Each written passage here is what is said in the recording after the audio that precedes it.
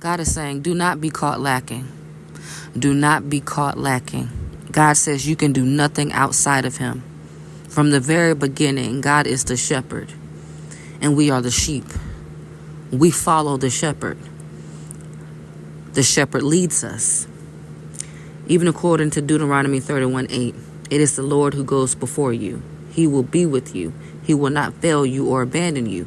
Do not fear or be dismayed. This is why even the Lord refers to the lost sheep and leaving the 99 to find the one. Some of us are lost and don't even understand that we're lost. We are all sinners in need of a Savior. That's why Jesus had to come, because not one was good. Not one. God is stating, do not get caught lacking. Your position is behind God, not in front. That's why when he says, ask anything in my name and it shall be done for you, it's because he goes ahead of us. He came to this earth and he fulfilled the law so that we could come behind him. He was the first of many brethren to come. Hallelujah. God is stating, what position are you in? He is before you. He has gone ahead of you. Do you understand? He has already overcame. Know your position in Christ. Ask anything in his name and it shall be done. God is stating, whenever you come across anything, think of it like this. It is God who goes before you. It is in the name of Jesus that you are asking for these things. As much as we know the power that Jesus carried and he walked the earth with, know that before you go into a situation, Jesus has already been there. Jesus has already overcame. You are following behind Jesus. You are the sheep. He is the shepherd. Yea, I walk through the valley of the shadow of death. I shall fear no evil, for thou art with me.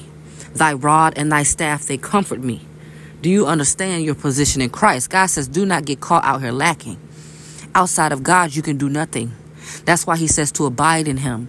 Abide in him, constantly abide in him. It is Jesus Christ who intercedes for us. God says you will know the truth and the truth will set you free.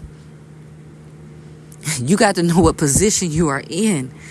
You got to know who goes ahead of you, who has already prepared the way for you, who has made a way for you, who is the way. God is the door. God is your faith. God's word is true. God says, test your heart. Even to doubt is sin. You will know the truth and the truth will set you free. We cannot have anything outside of God. God says, know your position and know the truth, because the truth will set you free. And God is stating, get ready, be prepared, gird your loins.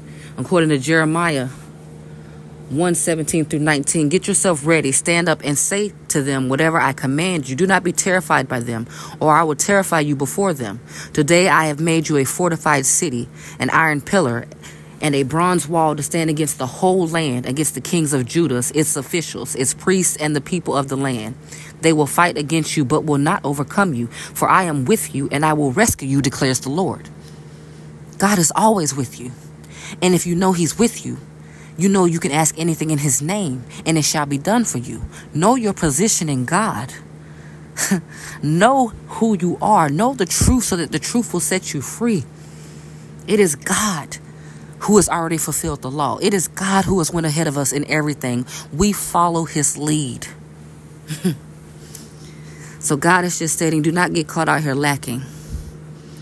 Stay in him. Abide in him. Know who goes ahead of you. Know who goes before you. Know whose name that you carry when you walk into the room, when you face anything, any type of stress. Know his word. Know his voice. He said, my sheep know my voice. Another voice they will not follow. Hallelujah. So God is just stating, know the position. Know the position that you are in. Know that he leads and you follow. And everything is in the presence of God. Everything. Amen.